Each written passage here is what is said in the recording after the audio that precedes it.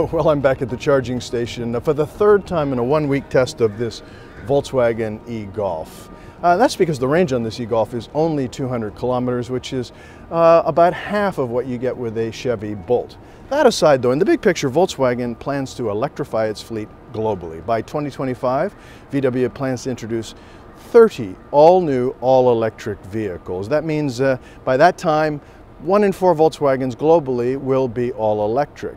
By 2030, Volkswagen plans to sell somewhere between 2 and 3 million all-electric vehicles around the world. Wow, that's a big goal. Volkswagen has Tesla in its sights. The idea here is to introduce a range of Volkswagen electric vehicles, all-electric vehicles, that compete against Tesla on price, on performance, on technology, on design, in every model segment between the Tesla Model 3 and the Model S. Where the e-Golf really falls down is on the design. Now remember, this is an old design, and there is a all-new e-Golf coming, expected for 2019. So what we're left with here is kind of a retro look, and it's just not competitive from a design perspective with the Chevy Bolt, or certainly not the Tesla Model 3. What I'll tell you about this e-Golf is that, well, it's a bit of an also-ran in the electrified vehicle segment. Well, it shows, and shows mostly in the battery range. 200 kilometers, just not enough. But the performance is terrific. There's lots of torque. It's very responsive. You really can't tell there's any weight issues, even though you're carrying a big, heavy battery pack. And the overall responses, the steering, the braking, are really smooth and really professional, really refined. If you're careful, you might get 200 kilometers per charge.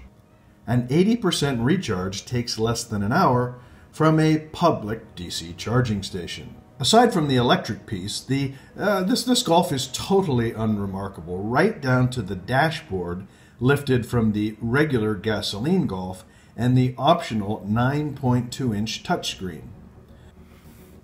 We can expect VW to get more serious about EVs, starting with the second generation e-Golf due in 2019. The new e-Golf will be one of the first vehicles to ride on VW's MEB battery electric compact architecture.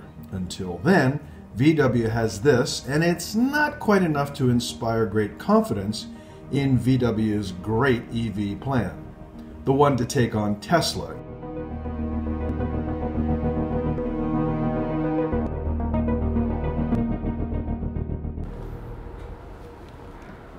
Look, Volkswagen has an electrified future and Volkswagen has this plan to, well, the part of it is that Tesla, look, Volkswagen plans to introduce 30 all-new, all-electric vehicles by 2025, which means